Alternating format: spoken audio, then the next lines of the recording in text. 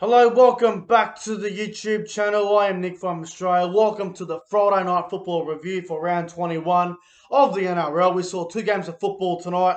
We saw the Raiders beat the Dragons 20 points to 12, and we saw the Rabbitohs absolutely smash the Eels 40 points to 12. Both games were played behind closed doors, no fans allowed in due to the virus. Both games were played at Seabus Super Stadium on the Gold Coast, and yeah, look, the Raiders had a good win over the Dragons, and the Rabbitohs, they smashed the hell out of Parramatta, especially in that second half. You know, Parramatta, they showed me absolutely nothing tonight. I thought they were really, really poor, but let's get into the Friday Night Football review. If you guys are new to the channel, make sure you guys hit that subscribe button, like this video, and comment your thoughts on tonight's games in the comment section below. But let's go back to the first game, which was the Raiders beating the Dragons 20 points to 12. It all started off there in the 9th minute. Good start for the Dragons. Corey Norman sweeping around the back. Adam Clune to Corey Norman. A nice decoy there from Billy Burns. Norman gets a cut-out ball to Matthew Feagai. He goes over and scores in the corner for the Dragons. Lomax kicks the goal. Dragons 6-0 after 9 minutes. Good start for the Red V there. And then in the 17th minute, a penalty to the Dragons. Jordan Ralph and need Blake Laurie in the head, which he had to go for a HIA. He did pass his HIA and came back on the field after 15 minutes, but a penalty goal was successful there from Zach Lomax. Dragons 8-0 after 17 minutes gone. Great start for the Dragons in this one. And then in the 24th minute, Elliott Whitehead with a grubber kick on the right-hand side, and Harley Smith-Shields did very well to keep the ball in field there. And then Jordan Rapiner scores for the Raiders. I'm surprised that Elliott Whitehead put the grubber kick in, actually, and Harley Smith-Shields kept the ball in field, which was very good of him. Good desperation there from Smith-Shields, and then Rapiner ends up scoring the try for the Green Machine, and Jared Croker kicks the goal. The Dragons still lead here at 8 points to 6. And then in the 33rd minute, Adam Clune with a nice dummy goes straight through. He finds Tarek Sims on the outside. He just beats Hudson Young, and Tarek Sims scores for the Dragons, and they go out to a 12-6 lead. Zach Lomax misses the goal. Dragons 12-6. And then in the 35th minute, Sam Williams with a crossfield bomb to Jack Whiten, who leaps above pretty much all the Dragons players there around the ball. And Jack Whiten scores for the Raiders, and Croker kicks the goal. And at half-time, it was 12-all, and I'm thinking to myself, what a great first half of footy. It's anyone's game. The Dragons led majority of the first half. Well, they led the whole game. And then the Raiders scored before half-time, which I reckon hurt the Dragons a little bit. And then in the second half, the Dragons started off really slow. 44th minute, Tom Starling runs some dummy half. I thought he was held up for a while there, but Jack Bird wasn't able to hold him up. You could see the ball hit the white line, so it is a try to Tom Starling, and the Raiders with a very big try, and they take the lead for the first time of the game. Croker converts the goal. Raiders 18-12 after 44 minutes gone. 48th minute. Now, this was a pretty tough call against the Dragons, in my opinion. Josh Hodgson shoulder charge to Jack Bird. Emre Gula's shoulder hit the head of Jack Bird. Now, we've all seen this year when someone's shoulder hits a player in the head, normally it's a sin bin. I'm very surprised that Emre Gula did not go for 10 in the bin. I thought it was a very tough call against the Dragons, and I believe Emre Gula should have went for 10 in the bin. Pretty tough call there against the Dragons. And then in the 62nd minute, Sam Williams puts a kick in for Jack Whiten. He just touches the ball. Papali goes over for a try, but it's no try because Jack Whiten's index finger just touched the ball. So no try there to Josh Papali. And then in the 70th minute, Zach Lomax with an accidental high tackle on Jack Whiten. Whiten fell into it, but he did cop him around the neck. So it was a penalty. Jared Croker kicks a penalty goal in the 70th minute. And then at full time, the Raiders are beating the Dragons 20 points to 12 up at Seabus Super Stadium on the Gold Coast. The Dragons' first half was very promising, but the second half wasn't good at all. They looked very fatigued. They looked very lost out there. Obviously, without Ben Hunt, the Dragons were always going to be a little bit lost, and they really did miss out on Ben Hunt's leadership tonight. And, you know, McCulloch, he did a lot of things from dummy halfway, went for a 40-20, but it was so predictable. Cameron knew what they were doing. You know, it was just the Dragons had to win the night, and I think now their finals chances are pretty much gone. It's going to be very tough for them to make the 8. The Dragons got a tough run. They play Penrith next week. They play Roosters the week after.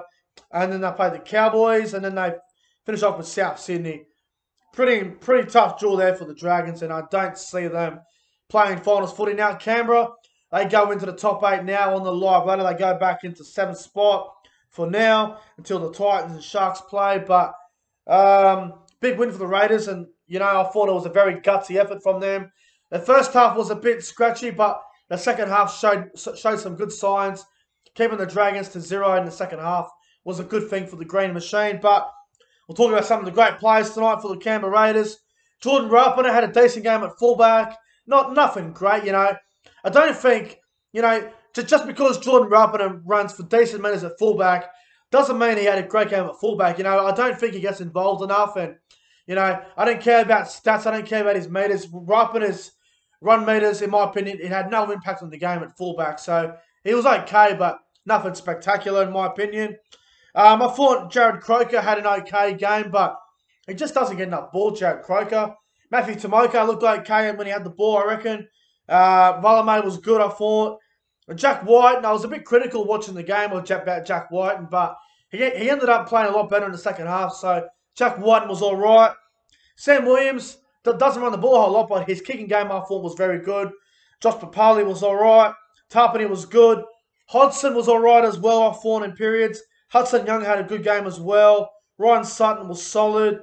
I thought Corey Hario-Naera was good as well for the Raiders. As for the Dragons, Jack Bird at fullback, I mean, clearly is in his position, but I thought he tried very hard at fullback. Jack Bird, he always has a go, no matter where he plays. Zach Lomax, I thought he was pretty good in his first game back.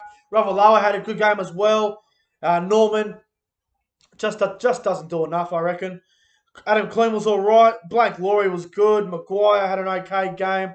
McCulloch, no attack from dummy half Andrew McCulloch. He's okay in defence, but he does nothing in attack at all. Thought Tarek Sims had a good game. I thought Jack DeBellum was good as well.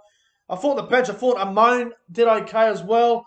Kate Ellis and Jackson Ford weren't too bad as well. But it's just the Dragons, you know, they don't have, you know, Matt Hunt out there, and they really miss him tonight. So that's one reason why the Dragons lost in their second half. It just wasn't good enough. And Cameron's defence in the second half was very good. But our top 3 players on ground for this game tonight between the Raiders and the Dragons, I'm going to go number 3. Number 3, I'm going to go with Thomas Starling. I thought he was very good at the bench. Number 2, I'm going to go with Joseph Tarpany. Number 1, my man of the match, I'm going to go with Sam Williams. I thought his kicking game was very good, and he looked very controlled with the ball in his hands. So Sam Williams gets my man of the match, and the Raiders win over the Dragons. Now, the final game, not going to spend too much time on this one because it was a very, very bad game of footy. The Rabbitohs beating the Eels 40 points to 12. Very boring game, man. I was getting really sleepy watching this. It was a bloodbath from the get-go, and it all started off there in the 18th minute. It'll say Cody Walker, he attempted to go to the right-hand side, but he fooled everybody. He went back to the left. Gagai to Mansell. Josh Mansell scores the first try of the game on that left-hand side. Reynolds kicks the goal. South 6-0. 24th minute. Cody Walker to Latrell. Cut out ball to Josh Mansell. Great try from the Bunnies. Fantastic footy from Souths. Souths 12-0 after 24 minutes there. 38th minute. Souths go for a penalty goal and they kick it for Adam Reynolds. At half-time, the Rabbitohs led 14 points to 0, and Parramatta looked diabolical in that first half. Their confidence looked absolutely shot to pieces. They looked really, really awful out there, Parramatta. I know Mitchell Moses came back from a fractured back, but, you know, if you're going to play with an injury like that and you have no involvement whatsoever, and you should not play because it will affect you really badly. So that was not good from the Eels in that first half. They were very, very ordinary. Second half, though, Cody Walker grab a kick. Gagai picks up and scores for the Bunnies. Reynolds goal. South's 20-0. I'm pretty sure he broke the record there. Adam Reynolds broke the record. He's now the top point scorer at the South Sydney Rabbitohs. I think he's broken the all-time record now. So congratulations to Adam Reynolds on that fantastic achievement. South's lead 20-0, and the game's looking like it's over. And then Latrell Mitchell to Jackson Paulo. He scores I think it was Reynolds went with a pass, and then they filled it around a bit south, and then Latrell gave it to Paulo. He scored in the corner.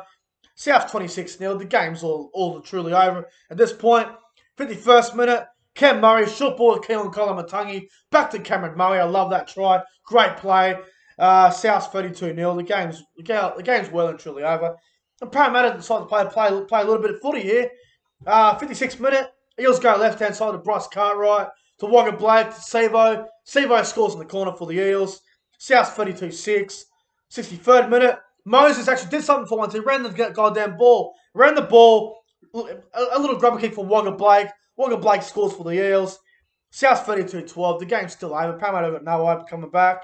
And then in the 73rd minute, Reynolds goes for a penalty goal. I still don't know why. South 34-12. And then a late try in the 77th minute. Benji Marshall grab a kick off the scrum. Jackson Puller collects a double. And full time, the Rabbitohs have beaten the Eels 40 points to 12 at Seabus Super Stadium. Eels were diabolical, man. They were shocking. They had absolutely nothing. They were shot to pieces out there tonight. Some of the great players, though, for the Bunnies. I thought Latrell Mitchell had a great game at fullback. I thought he was great. Josh Mansell was outstanding as well. Gagai had a great game. Paulo was good on the wing. Walker was great. Reynolds was awesome as well. I thought Damien Cook was all right. Burgess and Nichols did a good job. Koloamatangi and Arrow were good. Murray was outstanding in my opinion. The bench as well for South Sydney. Taveta Totola had a great game. He had a great game of footy. And Jacob Host as well were very good. For the Eels, hard to say, man. Goverson did absolutely nothing. For the Eels shocking. Wagga Blake was probably the Eels' best player tonight. He had a go with Wagga Blake and thought he tried very hard for the Eels. Moses did fuck all. Dylan Brown did absolutely nothing. Obachek might be the worst centre in the game. He played 80 minutes. He ran for fucking 49 metres. He did nothing, Obachek. Absolutely nothing. It was god-awful. Some of the Eels forwards were okay. You know, I thought Nathan Brown had a fair go.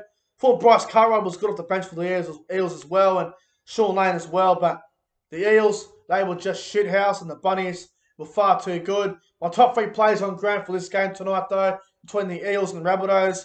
Number 3, I'm going to go with Adam Reynolds at number 3. Number 2, I'm going to go with Josh Mansell. I thought he had a good game.